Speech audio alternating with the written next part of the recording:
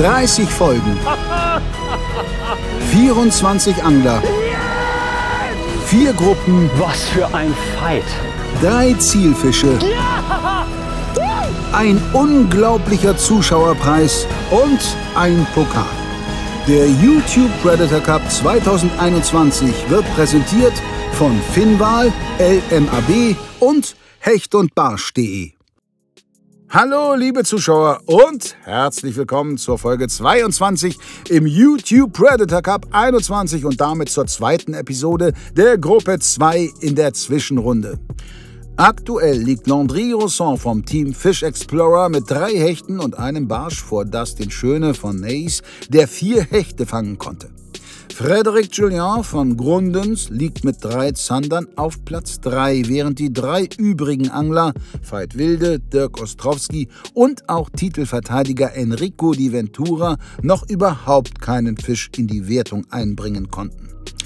Enricos Laune ist logischerweise nicht die allerbeste, als er auch seinen zweiten Spot ohne Wertungsfisch verlässt. Die größte die passieren konnte, ist passiert. Zander nicht mehr da sind. Von gestern auf heute, Mann. Ich weiß gar nicht, was ich sagen soll, also welches Wort ich benutzen soll dazu. Ich bin ein bisschen demoralisiert, ist vielleicht das beste Wort. Ich kann es mir einfach nicht erklären. Von gestern auf heute sind die Zander weg. Keinen einzigen Biss in, weiß ich nicht, 4 Stunden. Und gestern 2 in einer halben Stunde. Also, und davor im Training hatten wir auf der Strecke 15 Fische. Also da war ich nicht alleine, da waren wir zu zweit. Aber 15 Fische zu zweit auf der Strecke. Gestern eine halbe Stunde angetestet. 2 Fische gehabt, abgehauen, weil das so, ich will nicht sagen Sure-Shot war, aber weil man so gedacht hat, okay, alles wie gehabt, die Fische sind da, die Fische reagieren auf die gleichen Köder. Alles so, wie es sein sollte. Und dann kommt man hier heute hin und hat nicht einen einzigen Biss. Also ist nicht so, dass ich morgen keinen Zanderspot hätte, aber der ist sehr spärlich. Da kommt einer, manchmal 2, aber ich meine, am Ende reicht ja einer. Aber die anderen Fische muss ich auch erstmal fangen. Und jetzt habe ich noch 3 Stunden 20, eine Stunde Fahrt, 2 Stunden, gute 2 Stunden für Hecht. Und auch nur einen Spot, also so ähnlich wie hier, eine Strecke. Und wenn die nicht liefert, dann war es ein lehrreicher Tag.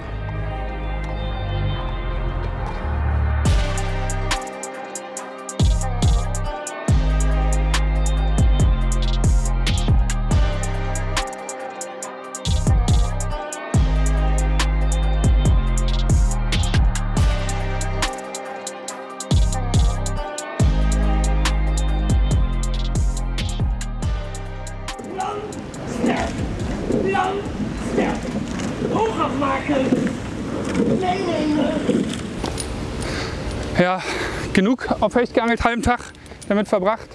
Jetzt muss Barsch und Zander dran glauben. Hoffentlich geht da was. Hecht war okay, die Frequenz war gut, aber die Größen, ja, der 86 ist natürlich schön, der Rest ist ein bisschen klein. Los, weiter geht's. Aber Petri, schön, dass du wenigstens zeigst, dass es geht. Also dass es tatsächlich an mir liegt. Viel Erfolg noch, ja? Mach weiter so. Ciao, danke. Dustin Schöne ist hier vorbeigekommen. Das heißt ja eigentlich, dass ich hier nicht so komplett falsch sein kann, aber scheinbar bin ich es doch. Vielleicht angle ich auch falsch. Also er hat ja bisher heute die meisten Fische gehabt, während es bei mir eben ja, grottenschlecht aussieht. Auf der einen Seite unschön, wenn man sieht, die Konkurrenz fängt. Auf der anderen Seite ist das aber auch Motivation, weil man eben immer merkt, ja, es ist durchaus möglich, Fische zu fangen. Aber vielleicht scheppert es ja gleich. Die Hoffnung stirbt bekanntlich zuletzt. Ja, mein Plan ist jetzt hier auf Barsch zu angeln. Ich war noch nie hier. Ich angel mit einem Crankbait und würde das jetzt hier in dem Bereich, sagen wir mal, eine Viertelstunde probieren. Wenn das nichts bringt, fahre ich Zander angeln. Ja, gefühlt läuft es heute allgemein nicht so gut. Deswegen mache ich mir nicht so große Gedanken, dass ich irgendwas falsch machen könnte, sondern ich glaube, es ist einfach ein schwieriger Tag. Das kann sich aber natürlich immer ändern. Mal gucken, ob jetzt noch ein paar Fänge reinkommen. Wenn ich schon keine Bisse habe, dann will ich den Durchblick ein bisschen behalten. Tja, bin ich mal gespannt, ob wir das Maßband heute noch brauchen. Sehr gespannt bin ich. Und ich denke, ihr seid es auch.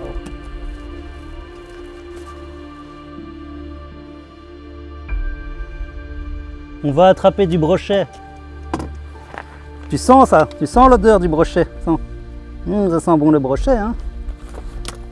Ok, bah ici on est venu se parquer ici. Je connais l'endroit, donc on a un petit parking, c'est sympa. La femme qui habite ici, elle m'a dit qu'il n'y avait pas de problème pour que je vienne me garer. Donc là, on va continuer à pêcher des polders, des zones peu profondes. Je vais continuer à pêcher avec ce petit leurre pour attraper des perches. Mon but vraiment là, c'est de capturer des perches. Bon, il y a bien des brochets aussi qui vont venir. Ça ne m'étonnerait pas qu'on attrape encore des brochets. Mais le but vraiment, c'est de prendre une perche de 30-35 cm. C'est vraiment mon objectif de cet après-midi, parce qu'on est passé midi maintenant.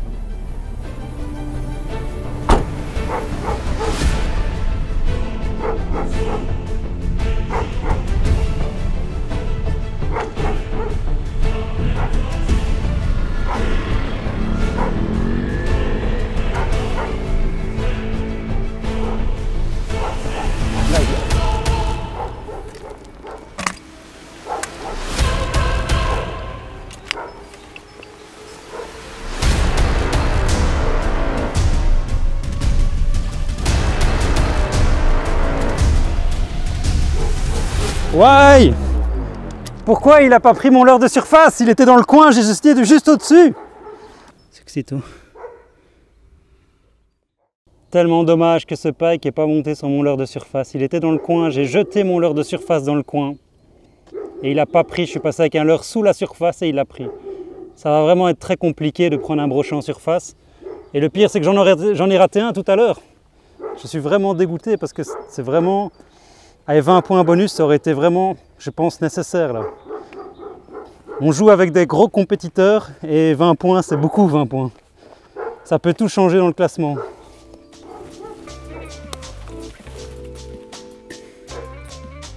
See you, little pike. Ah, shit. Shit. Der nächste Hecht für Landry, doch er ist trotz Platz 1 nicht total glücklich. J'ai plein d'eau dans ma chaussure maintenant. Il y avait un petit morceau de bois, je marche dessus et il est pourri quoi. Maintenant j'ai ma chaussure trempée.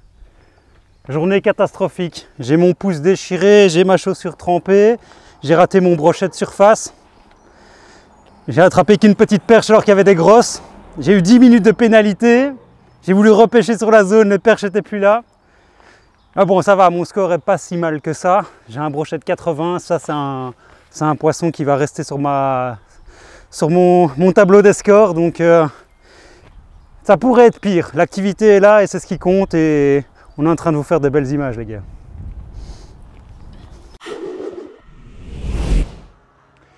Ich bin ganz zuversichtlich, dass ich in der zweiten Tageshälfte noch Fische fangen werde heute. Es werden allerdings vermutlich nur Zander sein, in Anführungszeichen. Das Blöde daran ist halt bloß, ich habe es ja am Anfang gesagt, also Zander ist mir im Training extrem leicht gefallen. Also da werde ich auch mit sehr, sehr hoher Wahrscheinlichkeit morgen noch ein paar kriegen. Ja, aber die Geschichte hier mit Barschen und Hechten, die ja, klappt offen gestanden gar nicht und das ist halt das, was ich so ein bisschen befürchtet habe.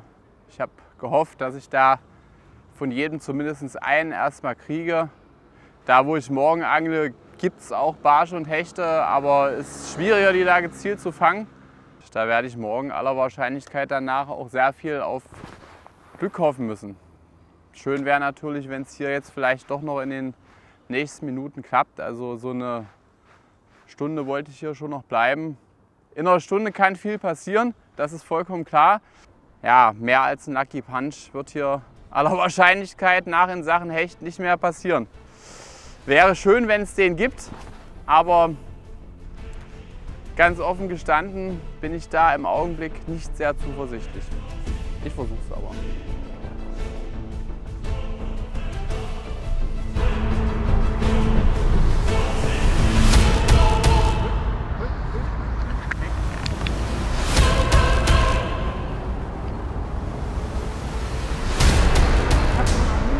Aufgemacht, um vielleicht hier noch die Chance auf den Barsch zu erhalten, und da steigt mir ein Hecht ein. Das gibt's doch gar nicht. Hoffentlich hängt auch gut.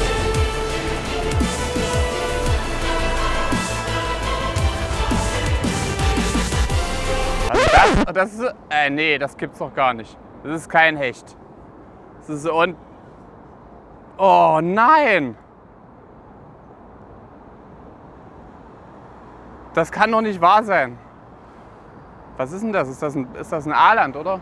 Oh. Ey, nein, das ist so viel. Das kann doch gar nicht sein. Das kann doch gar nicht sein. Geiler Fisch, ja, richtig schöner Aaland hier. Hat auch regulär gebissen, wie man sieht. Aber der bringt mir jetzt hier nun gar nichts. Oh, ach Gott.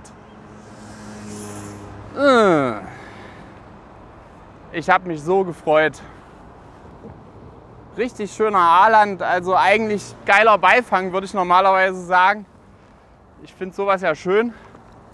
Habe auch immer früher in der Saale gerne so auf große Döbel gefischt. Ein Riesenteil auf jeden Fall, gar keine Frage. Aber ach je.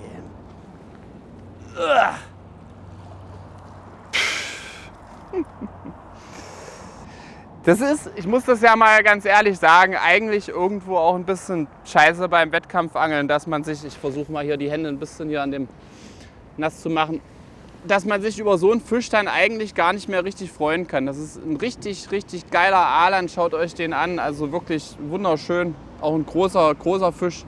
Ich versuche ihn mal schnell hier zu lösen, der hängt ganz knapp los. Er ist schon ab, schön. Also eigentlich ein wunderschönes Tier. Und eigentlich auch eine voll geile Überraschung, aber ja, jetzt hier im Turnier hält sich meine Freude in Grenzen, weil der mir natürlich überhaupt gar nicht weiterhilft. Und dementsprechend, ja, lassen wir ihn schnell wieder frei. War auf jeden Fall mal eine nette Überraschung, aber für mich mehr heute leider auch nicht. Zwack, gleich wieder weg. Naja, passt irgendwie so ein bisschen zu dem Tag heute. Geiler Beifang, aber leider nutzlos. So, ich werde hier jetzt abbrechen und bin grandios gescheitert, kann man ja ganz klar und deutlich so sagen. Ich glaube, ihr könnt euch vorstellen, meine Stimmung ist gerade auf dem absoluten Tiefpunkt. Aber ein bisschen Zeit habe ich noch. Jetzt fahre ich Zanderangeln. Ich hoffe, das kriege ich noch hin. Vielleicht läuft auch das nicht richtig, aber ich werde auf jeden Fall noch alles geben und Wunder gibt es bekanntlich immer wieder. In dem Sinne, ab zum nächsten Spot. Veit hat den Mut noch nicht ganz verloren, obwohl es wirklich nicht nach Plan läuft, während Landry den nächsten Fisch im Drill hat.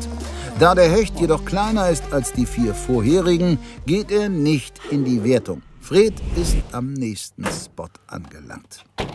New Spot, first cast.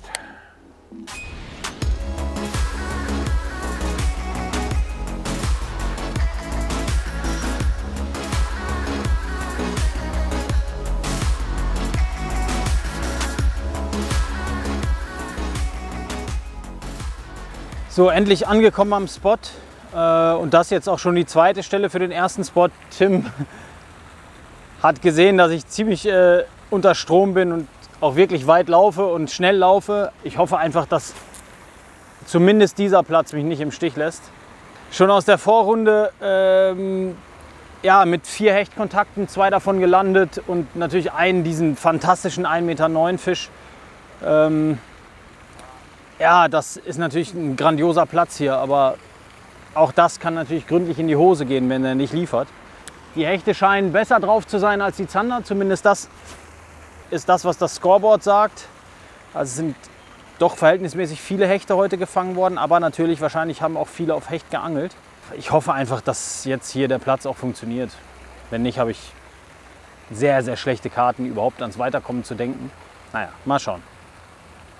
Jeder Wurf kann alles ändern. Kleiner Hecht. Der ist aber zu klein. Fisch aber. Der ist zu klein, der hat keine.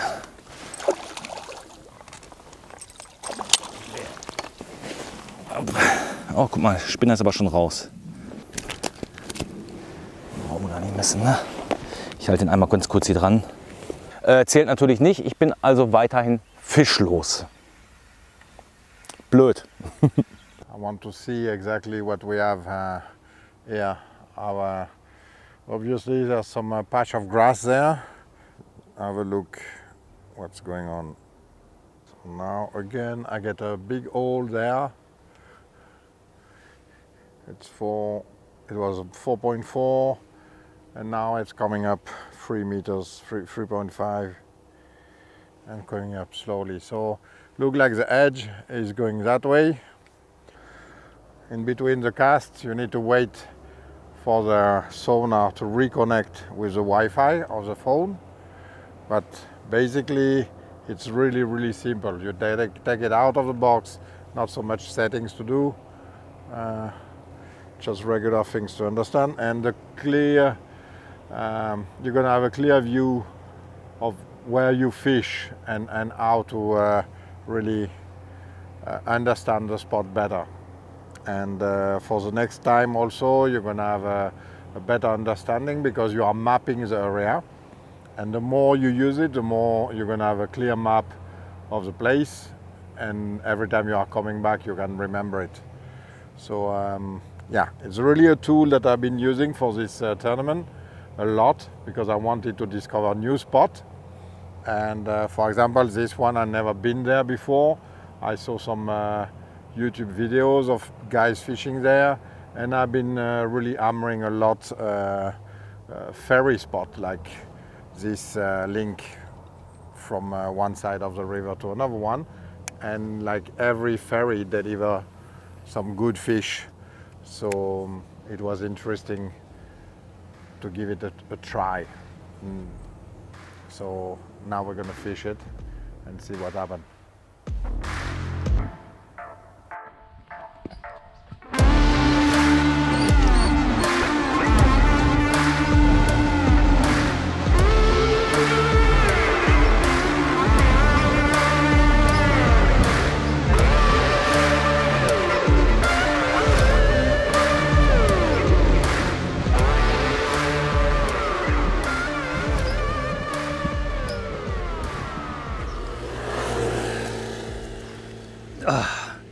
Mon petit wake bait de chez Yozuri. It's an upgrade. Yeah, it's nice spike. 75, yeah. 75 cm, 75. Ouh, c'est mon plus beau brochet de la journée. Je l'ai fait en surface, dans ce petit trou. Ah, vous pouvez imaginer comme je suis content. Il y a eu quelques petits problèmes de caméra. Donc vous n'avez pas l'attaque, enfin si vous l'avez en arrière-plan, mais vous l'avez pas pendant mon gros combat. J'ai vraiment galéré à sortir ce pike. Landry fängt den nächsten tollen Hecht und er fängt ihn an der Oberfläche. Doch auch wenn er glaubt, dafür 20 Extrapunkte zu bekommen, dem ist nicht so. Per Definition in diesem Wettbewerb gelten nur Köder als Topwater-Köder, die bei Stillstand und bei Zug an der Wasseroberfläche bleiben. Der Yozuri Wakebait taucht bei Zug jedoch bis zu 15 cm ab und obwohl der Fisch bei Stillstand an der Oberfläche zubiss, gibt es die Extrapunkte hier nicht. Verbessern tut sich Landry natürlich trotzdem und baut damit seine Führung aus. Là, on a vraiment un beau poisson, les gars. On va aller le remettre dans son petit trou. Regardez où il était. The pike was there. Let's go. Waouh! C'est juste incroyable. J'arrive à enregistrer mon poisson. Il y a eu un petit rayon de soleil. J'ai vu cette petite baie renfermée. Il n'y a pas trop de fond ici. Il était bien là, j'avais bien vu le spot. J'avais dit je vais aller pêcher en top water dans le trou là. Le pike était là quoi, waouh. C'est mon plus beau poisson de la journée en plus, incroyable. Ok, j'en ai raté un tout à l'heure, mais finalement je ne suis pas déçu parce que je l'ai maintenant. Donc on va continuer. Il me faut cette perche, une grande perche. Je vais continuer avec ce petit leurre, ce petit spin jig. Je vais essayer d'enregistrer une perche. Et dès que j'ai ma perche, je vous promets qu'après je vais pêcher avec des gros leurres et qu'on va essayer de faire des gros brochets. En tout cas, ils sont actifs aujourd'hui, donc je suis tout dégueu. Voici le leurre avec lequel j'ai pris. Bon, je l'ai utilisé un petit peu différemment de son usage classique. Donc c'est un leurre qui est flottant. Il ressemble très fort à un crankbait, mais ce n'est pas un crankbait. Vous voyez, la bavette, elle est vraiment quasi à l'horizontale. Donc c'est ce qu'on appelle un wake bait. C'est un leurre qui va créer des vagues. Donc c'est un leurre qui est destiné à faire de la pêche en surface et créer des vagues comme ça. Bon, ici, je l'ai utilisé différemment. Je l'ai mis dans les algues et je l'ai dandiné et le pike est venu me le shooter. Ok, let's go to catch perch now. C'est parti pour attraper des perches. Okidoki, Landry. Ich wundere mich trotzdem. Also Landry scheint der Einzige zu sein, der konstant Fisch fängt. Frédéric Julien hat, glaube ich, um 11:35 Uhr das letzte Mal was eingereicht. Wie es scheint, ist es wirklich, wirklich schlecht, was die Fänge angeht. Und ich muss schon sagen, also ich denke, dass die anderen sich auch über mich wundern, aber ich wundere mich wirklich über Veit, dass da einfach nichts kommt. Aber ihr seht es, und ich bezeichne Veit jetzt nicht als irgendwie schlechten Angler, der nicht weiß, was er tut. Und mich irgendwie auch nicht. Aber ihr seht es, die Spots funktionieren einfach nicht. So we switch spot for the last hour because I trust this one. I let it rest for a while, trying a different spot, and now I'm coming back. Now it's rush hour for the boat and rush hour for me, and it has been quite some time before I get a fish, so I really need those bites now, and hopefully the traffic with the boat will bring them to me. Oh, was ist das denn? Ist das ein Barsch? Das ist, glaube ich, ein Barsch. Weg von der Seerose. Aber wenn das ein Babyhecht ist, ist es Mist. Aber wenn das... Oh, nee. Oh, nee.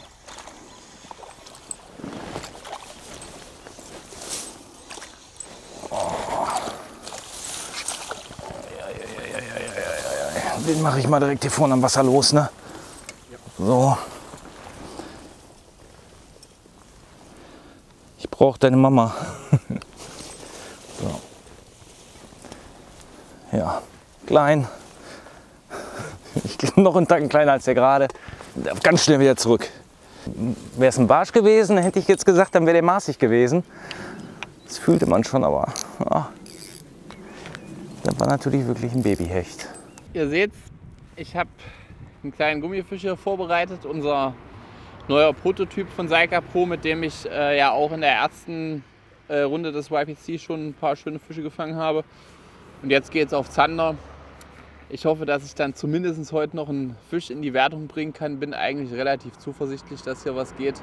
Ja, wir schauen einfach mal. Also vielleicht, Wunder gibt es ja immer wieder, ist auch mal hier ein Hecht oder ein Barsch möglich. Also geben tut es hier zumindest, habe ich auch schon gefangen. Ist aber sehr selten. Also es wird wohl auf Zander hinauslaufen. Aber versuchen wir erstmal den zu fangen. Dann haben wir wenigstens was. Erster Wurf hier an dem Spot. Jetzt muss, wie gesagt, hier nur was vorbeikommen und beißen. Aber es geht schon wieder gut los. Gleich ein Hänger sofort. Ach je, Mann. Aber ich habe wieder frei. Gut. Ja, ich habe jetzt in der Gruppe gesehen, dass tatsächlich auch der erste Fisch beim... Da ist er. Ach. Yes. Oh. Boah. Oh, wenigstens das klappt noch. Wenigstens das klappt noch. Der hat auch sehr schön genommen.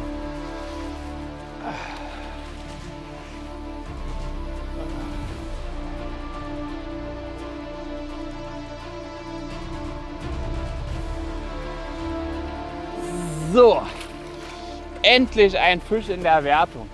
So, hier seht ihr ihn kurz. Kein Riese, aber maßig wird er wohl sein.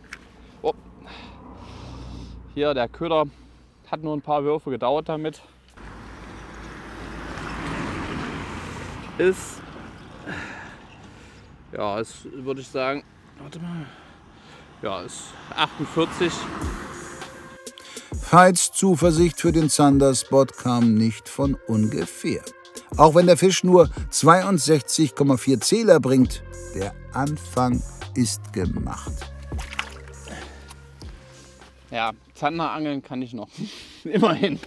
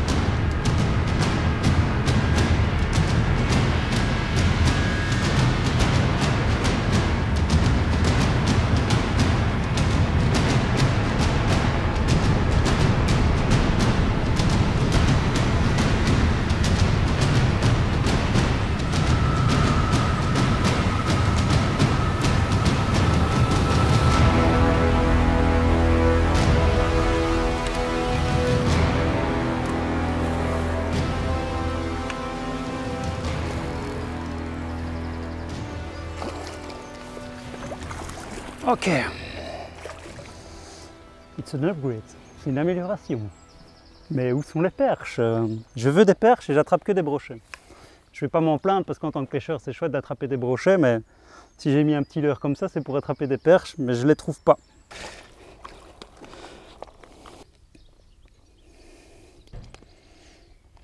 Oh, 79, yeah, 79. Gut.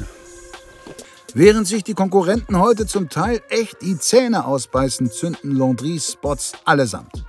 Der nächste Fisch ist zwar wieder kein Polderbarsch, sondern erneut ein Hecht, doch auch er bringt weitere 11 Zähler. Ok, encore une amélioration. Je suis dans mon milieu ici. Je suis un pêcheur de brochets et ça, c'est le genre de zone que j'ai l'habitude de pêcher. On va relâcher ce poisson. Hop là. Comment? Je suis dans mon élément là. Je continue. Je sais qu'il y a des perches ici dans cette zone, donc je vais continuer à m'attraquer. Je veux absolument sortir une perche parce que je suis vraiment pas confiant sur la perche, sur mes autres zones de pêche. Et donc je vais continuer à pêcher. Et je vais continuer ma stratégie de pêcher avec des petits leurres. Par la même occasion, je suis en train d'améliorer mon score sur le brochet et d'enregistrer des beaux poissons. Donc je vais continuer cette stratégie-là. Et demain, là, il faudra vraiment que j'aille pêcher le sandre. Alors il ne faut pas que je me loupe au sandre demain parce qu'il ne me restera plus qu'une seule journée pour attraper des sandres. Donc je vais essayer de ne pas me louper au sandre.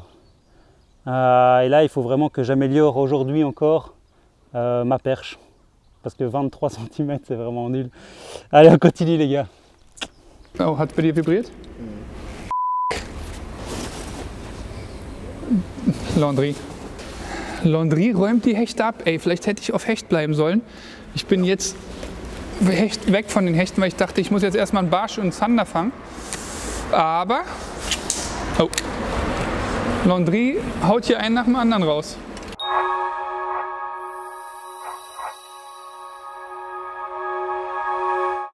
Liebe Angelfreunde, es ist wieder soweit. Wir haben Black Bass Weekend. Und das bedeutet in diesem Jahr, dass wir über 2000 Produkte bis zu 70% reduziert haben. Es warten unglaubliche Angebote auf euch, aber nur bis Montagabend um 24 Uhr und natürlich nur solange der Vorrat reicht. Deswegen meine klare Empfehlung, unbedingt mal reinschauen und ein paar richtig geile Schnäppchen sichern. Jetzt wünsche ich euch natürlich aber erstmal ganz viel Spaß mit dem weiteren Verlauf dieser YPC-Sendung. Hey Leute, heute möchte ich euch ein weiteres und neues Highlight in der LMAB Produktrange vorstellen. Das LMAB Fluorcarbon 100 Pro. Hergestellt in Japan nach allerhöchsten Qualitätsstandards, bereits im Rohstoffmaterial. Das 100 Pro ist robust in seiner Oberfläche, also außerordentlich abriebfest und trotzdem easy knotbar in allen möglichen Stärken. Wir haben das Material in 12 verschiedenen Varianten von der 0,15 mm bis zur 1,0 mm Version. Das heißt, für jeden Zielfisch was dabei. Dieses Material hat eine mittlere Dehnung, was den Köderlauf selbst nicht beeinflusst, aber die großen Kopfschläge perfekt abfedert und somit die Aussteigerrate äußerst gering hält. Durch das Easy Roll-Off-System könnt ihr das Fluorcarbon simpel auf die gewünschte Länge abspulen, sauber abschneiden und ganz einfach wieder in der Tacklebox verstauen. Also, auf zum nächsten Tackle Store oder zum Online-Shop deines Vertrauens und sicher dir dein LMAB 100 Pro.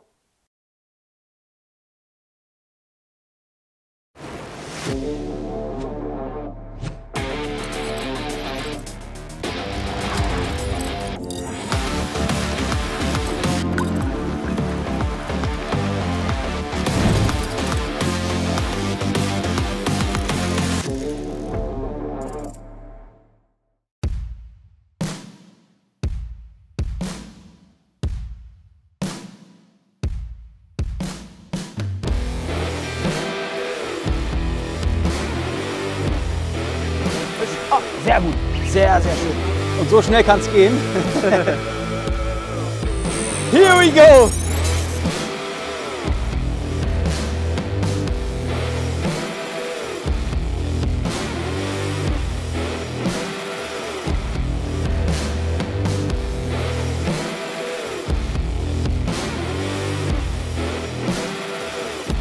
Super geil. Dann haben wir schon 2. Ja, Mann, fehlt nur noch der Barsch. Und da ist das Triple! Wie geil ist das? Yes!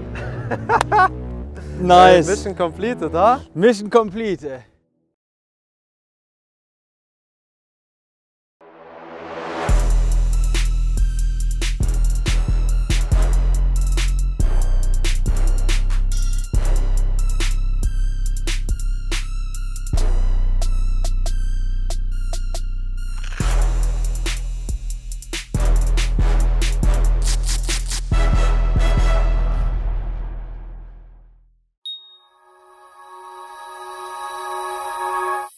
Ich bin hier leider immer noch ohne Fisch, also habe 2 untermaßige Hechte jetzt gefangen.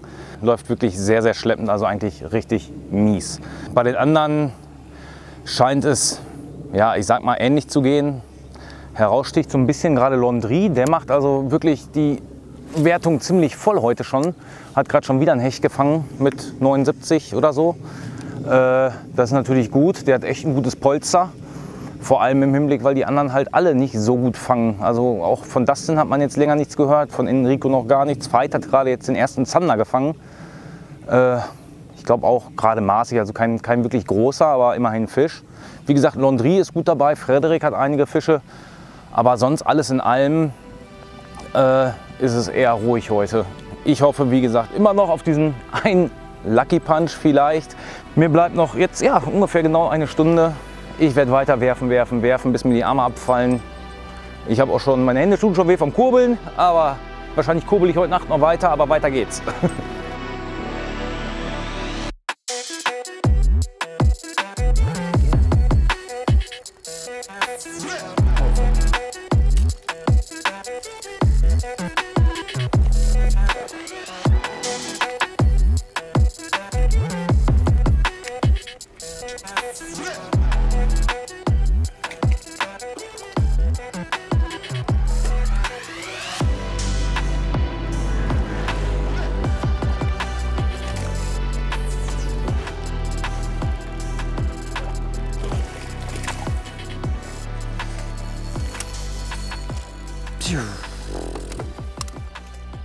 It's a little one, but it's very crazy pike.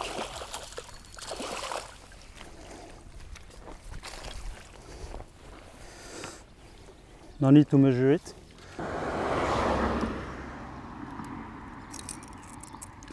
Là. Ce brochet ne compte pas dans le score, il me sert strictement à rien. Je vais donc le remettre à l'eau tout de suite et même pas le mesurer. Il me faut un brochet de plus de 72 cm pour améliorer mon score.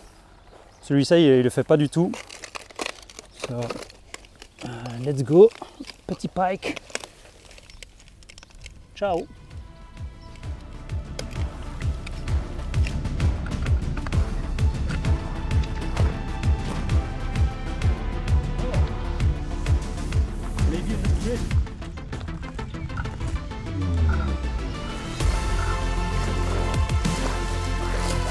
Oh, come on, come on, come on, come on. Ja.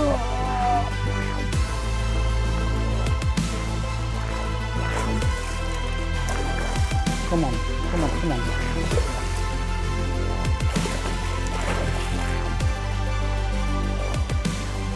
Yeah, I think it's an upgrade. Je pense qu'on a quelques points supplémentaires avec ce brochet. Je pense qu'il fait 73 à 74. 73. Oh, yes, 73. Okay, 1 point. I take it. Nachdem der Fisch eben keine Verbesserung bedeutete, bringt dieser 73er immerhin ein weiteres Pünktchen. Ob er wirklich noch einen Barsch an diesem Gewässer fangen wird? Hechte hat er ja mehr als genug. Ein Zander und ein besserer Barsch würden ihm mehr helfen. Trotzdem bleibt er erstmal an den Poldern. C'est une bonne journée au brochet. Hein. C'est un peu moins une bonne journée pour le cendre, on dirait, vu les scores. Ni pour la perche, parce que la perche n'est pas du tout présente, pas du tout active, en tout cas pas ici, ni dans les scores. Donc je vais continuer à m'attraquer et à continuer ma stratégie. Je pense que c'est la bonne. Il y a moyen que j'améliore quelques points avec des brochets. Et surtout, il y a possibilité que j'attrape une perche d'environ 30 cm. Allez, on continue. Perdons pas de temps.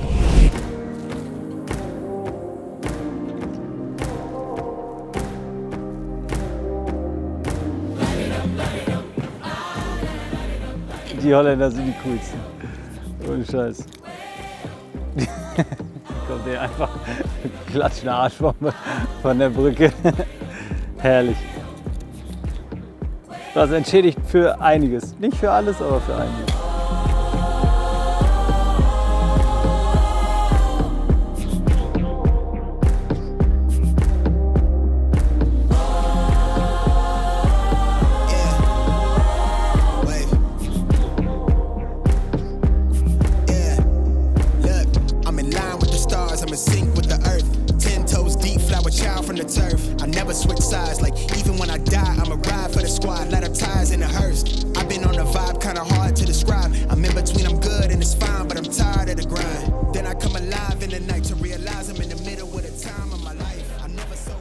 Ja, die letzte Stunde hat geschlagen. Zumindest für mich. Ich weiß nicht, wann die anderen angefangen haben. Aber ich gehe mal davon aus, dass die meisten schon um 8 begonnen haben. Nicht viel später, denke ich. Bis auf Veit, das weiß ich nicht so genau. Wie gesagt, schon erwähnt, dass Veit jemand ist, der da ziemlich genau auch auf die Tide und sowas achtet. Aber ja, muss man gucken, ob man in dieser letzten Stunde zumindest einen Fisch für die Wertung einbringen kann. Bis jetzt sieht es nicht so aus. Sieht schlecht aus, muss ich sagen. Trotzdem, also in einer Stunde kann man schon 2 vernünftige Fische fangen. Also, ne, so ist es nicht. Also 2 vernünftige Wertungsfische. Aber so wie sich das hier heute verhalten hat, bei mir zumindest,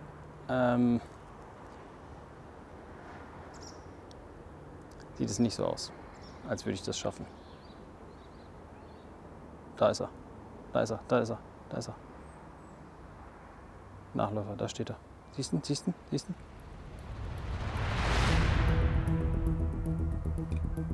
Kleine Kröte.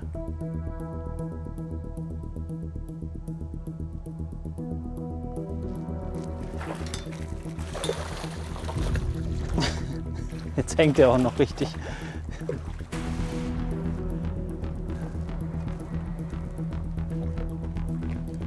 Der könnte Maß haben.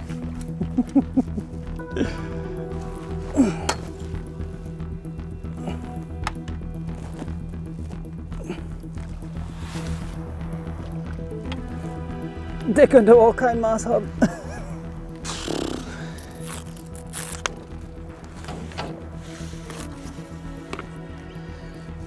Der ist fett, aber der hat kein Maß.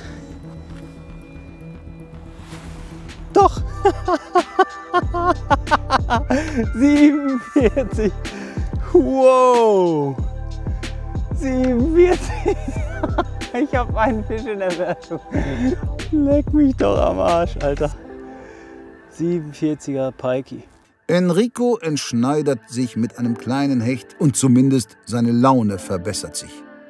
Dirk ist nun der einzige Angler ohne Wertungsfisch. 47er Hecht, Alter. Ach du Scheiße. Aber vielleicht beißen sie jetzt. Fange ich noch 1,47 Meter hinterher. Unglaublich, wie lange der auch hier dran rumgemacht hat an dem Köder. Und dann beißt der 47er Hecht auf einen doch relativ großen Köder mit einem einzelnen Drilling. Aber hängt, safe. Also so ein ganz bisschen Glück hatte ich ja dann heute doch auch mal.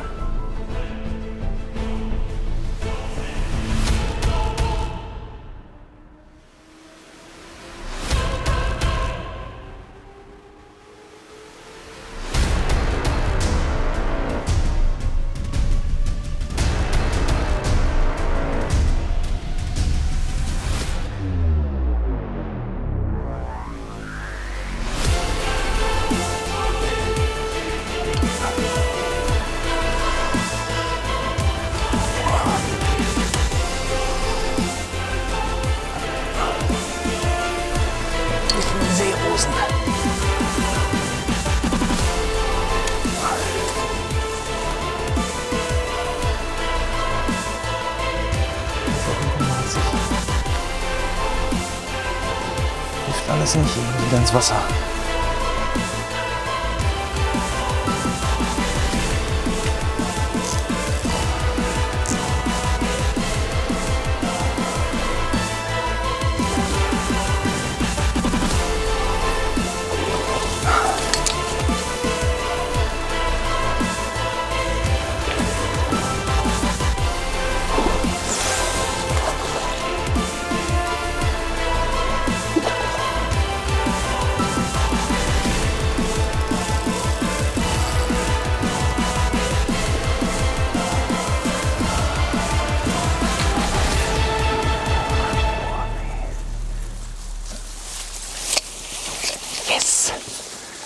Boah, ich bin wieder klitschnass, aber das hat sich gelohnt. Danke. Ja. Yes. Ausdauer. Ausdauer. Meine Güte, aber das ist diesmal nicht auf den letzten Drücker. Oh, Junge. Und das ist ein guter. Das ist definitiv ein guter. Das wird dann angeregt. Und der hat, warte, 88, ne? Genau, 88, ne? Liegt vorne komplett an. Die Hartnäckigkeit zahlt sich aus. Lange hat Dirk auf seinen ersten maßigen Fisch warten müssen, doch dann ist es gleich ein richtig guter. Nach spannendem Drill kann er einen 88er Hecht auf die Matte legen und seinen Problemfisch im wahrsten Sinne des Wortes abhaken. Jetzt. Hopp. Eins steht fest. Leise anpirschen an die Hechte kann ich mich jetzt nicht mehr. Ich höre mich an wie ein Frosch. Nachdem ich jetzt gerade endlich meinen ersten Hecht fangen konnte, zum Glück auch ein ganz guter, werde ich es jetzt versuchen, halt noch den zweiten hinterher zu bringen. Ist jetzt ja meine letzte halbe Stunde angebrochen. It's a pike, again and again and again. Little pike, please. Okay, I go there. Ah, perfect. It's perfect. Let's go. Continue. No perch because pike here. Il n'y a pas de perche ici, il n'y a que des pikes. On va passer de l'autre côté.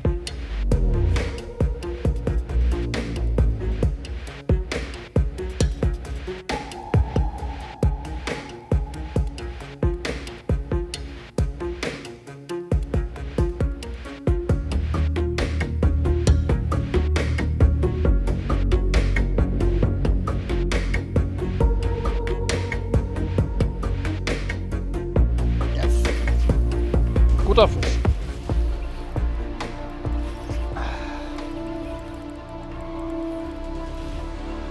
Und der ist nicht schlecht, hoffe bleibt der dran. Guter Zander.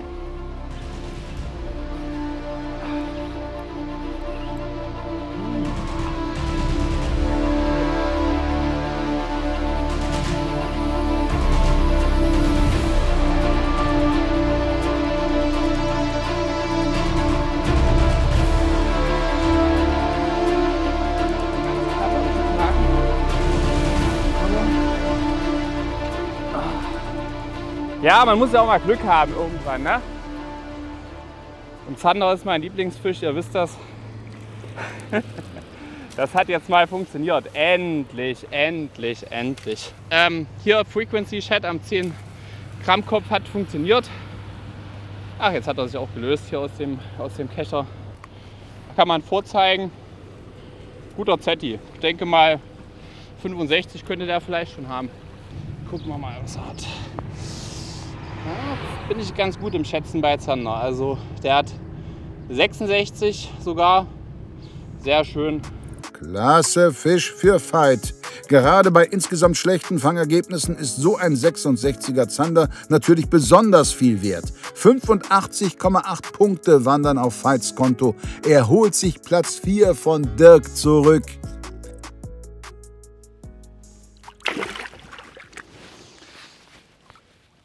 Na bitte, sehr schön.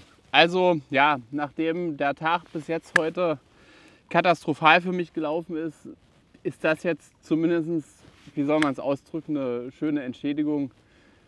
Gut, das ist ein Fisch, wo ich sagen würde, da kann schon passieren, dass ich den letztendlich auch in die Wertung bringen kann. Also schon eine gute Größe jetzt, wenn man hier tagsüber in Holland angelt momentan.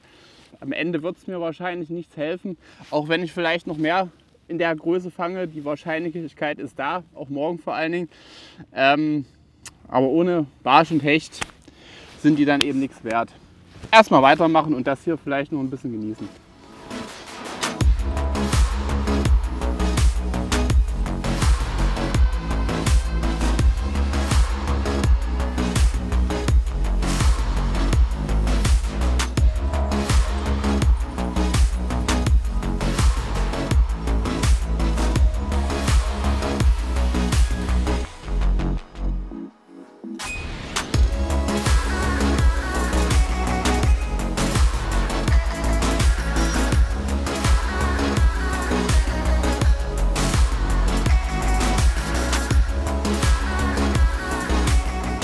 I need a 50 or 60 plus zander.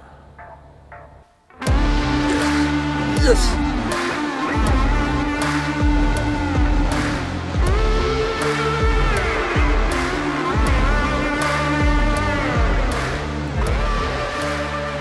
Small zander.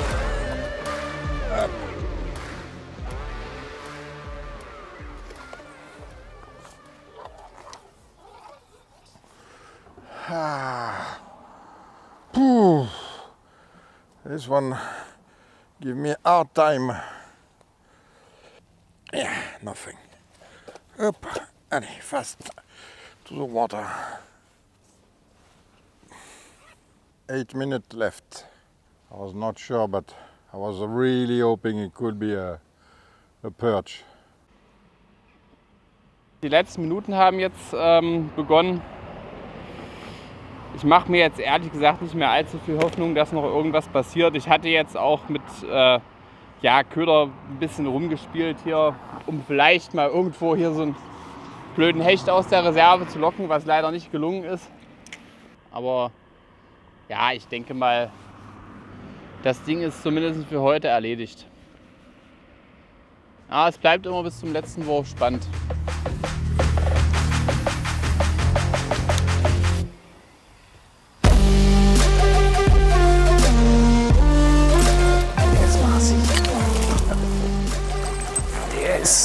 Der hat sie. Der hat die 22. Puh. Jetzt muss ich ein bisschen schnell machen, damit ich noch ein paar Würfe habe für den Hecht. Ja, auf jeden Fall. Also 25, ne? Dirk hat den ganzen Tag kein Glück, doch kurz vor Schluss holt er sich doch noch seine zweite Fischart. War das der letzte Fisch des Tages?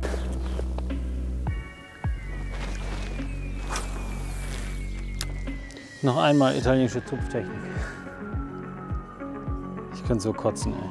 Ich könnte so kotzen.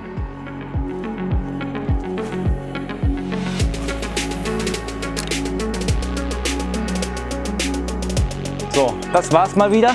Der erste Tag ist jetzt sofort vorbei. Ich habe noch einen einzigen letzten Wurf. Mal schauen, vielleicht bringt der ja noch mal Glück. Aber ich bin letztendlich doch, man muss zufrieden sein, wenn man so spät noch diesen einen Hecht fängt. Ja, und dann geht's am morgigen Tag auch weiter. So, der letzte Wurf. Und dann hoffen wir, dass die Fische morgen besser gelaunt sind. Da ist er, der Spinner. Das war's. Ja, klitschnass. Hör mich an wie ein Frosch. Aber dafür hat es sich gelohnt, für diesen einen Fisch. Vielleicht ist er am Ende noch mal viel wert.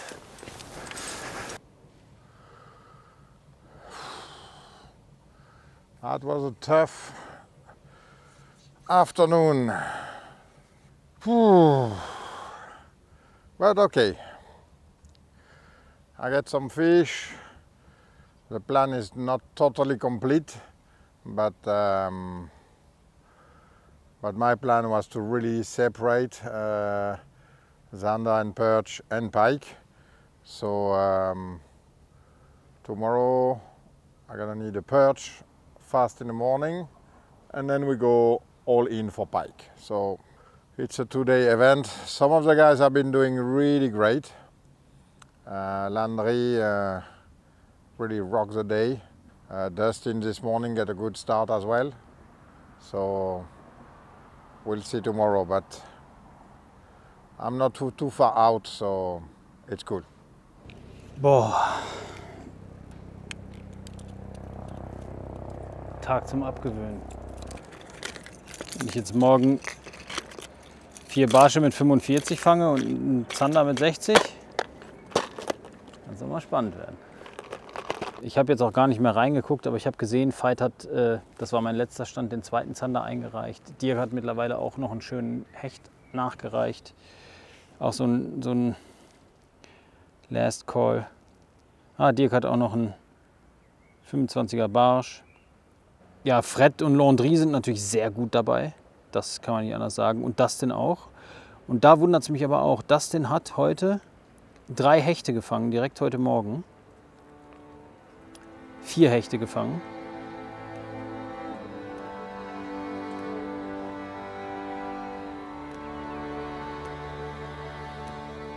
Boah, 47er Hecht, hau mir ab. Was für eine Scheiße. Okay, das ist jetzt der letzte Wurf für heute für mich. Ich habe mir, um ehrlich zu sein, nach den Hechten ein bisschen mehr erhofft. Aber so ist es manchmal beim Angeln. Ne?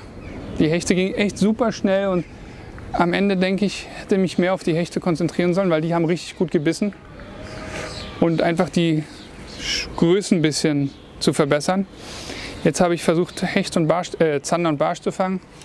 Hat, wie ihr wisst, nicht so gut geklappt. Aber morgen ist noch ein Tag, also schaltet wieder ein bei der nächsten Folge vom YPC. Letzter Wurf jetzt für den heutigen Tag. Ich glaube, Fazit brauche ich nicht mehr groß zu ziehen. Also ich bin natürlich total unzufrieden, auch wenn das jetzt hier mit den Zander noch so ein bisschen funktioniert hat. Haben jetzt auch nicht gut gebissen, muss ich sagen, aber das hat geklappt. Da war ich mir allerdings auch sicher, dass das was wird. Aber alles andere heute ist also von hinten nach vorne schief gegangen. Braucht man gar nicht rumzudiskutieren, ohne Wenn und Aber. Ganz, ganz miserabler Angeltag und ich sage es ganz ehrlich, also so richtig den Plan, wo ich morgen Hechte und Barsche kriege, habe ich leider nicht. Deshalb kann ich da echt nur auf mein Glück hoffen. Ich versuche morgen erstmal noch einen Hänger zum Abschluss, das passt. Ich versuche auf jeden Fall morgen erstmal noch irgendwie 2, 3 vernünftige Zander zu fangen. Ich hoffe, dass die so beißen wie gestern, als ich noch trainiert habe. Da hat das nämlich echt verdammt gut geklappt. Das halte ich eigentlich auch für realistisch. Und danach, ja, wenn das funktionieren sollte, wird man weitersehen. vielleicht habe ich auch riesen Glück und fange irgendwie gleich am Anfang einen dicken Barsch oder einen Hecht. Also dann, das wäre natürlich so ein Brustlöser, aber so wirklich zuversichtlich bin ich nicht. Das ist, glaube ich, nachvollziehbar nach so einem Angeltag heute. Es ist jetzt auch von den anderen nicht brachial gut gefangen worden, aber da sind eben schon einige schöne Hechte heute vor allen Dingen rausgekommen. Ich werde gleich nochmal in die Gruppe gucken, ob da noch was war. Dickes Petri auf jeden Fall von mir an alle anderen, die teilgenommen haben und gerade diejenigen, die besser gefangen haben als ich. Ja, kann man einfach nur auf morgen hoffen. Und ich bin auf jeden Fall jemand, der auch verlieren kann. Wenn es dann nichts werden sollte, dann ist es auch so gewesen. Dabei sein ist alles. Und ich denke zumindest, dass ich mich nicht total blamabel verabschieden werde. Also ein paar Fische werden wir morgen noch sehen. Ich hoffe, ihr seid dabei. Macht's gut. Bis dahin.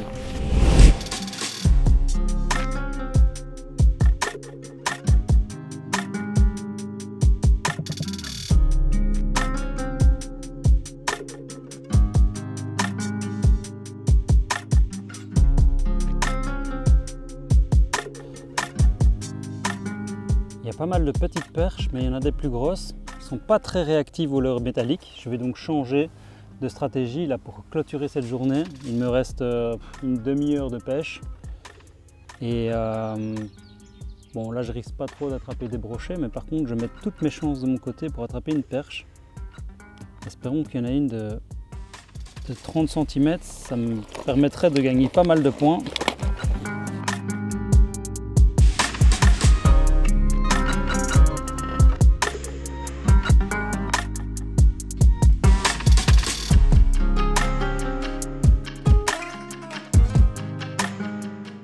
C'est mon dernier lancer. Je viens de placer un plus gros leurre. C'est un bon spot de pêche ici.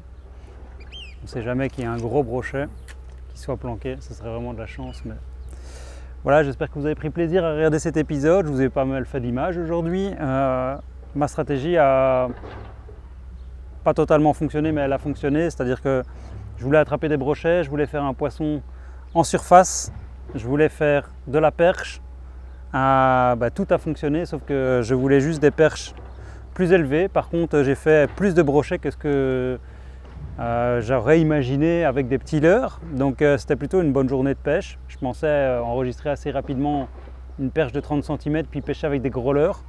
Ce que j'ai pas pu faire, donc j'ai pêché toute la journée avec cette canne-ci qui est une 7,28 grammes de puissance. C'est une contact.